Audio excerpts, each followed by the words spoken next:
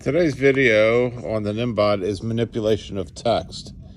So we've got this saved, this label, and let's go manipulate it somewhat. We're going to edit it. And let's go and hit that. We can align it. We can align it to the left, align it to the right, bottom, top.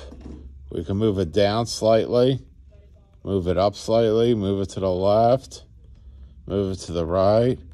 So we can micro-tune where we want to be. We can do it, that's a graphic. And on the graphic, we can rotate it. We can copy it, we can lock it in place.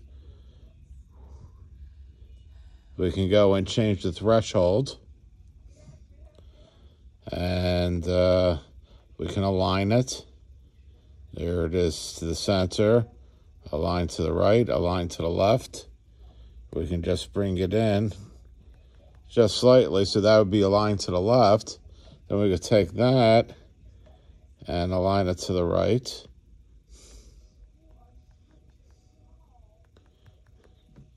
If we want. Or bring it back down and bring it back to the center.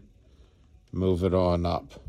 So you got a lot of options here. We can change the styles. We can have it bold, underline. We could change the font. We'd have to download the fonts. So, but that gives us lots of choices there. Little italic there. We can rotate it. So if you want it up on the side here.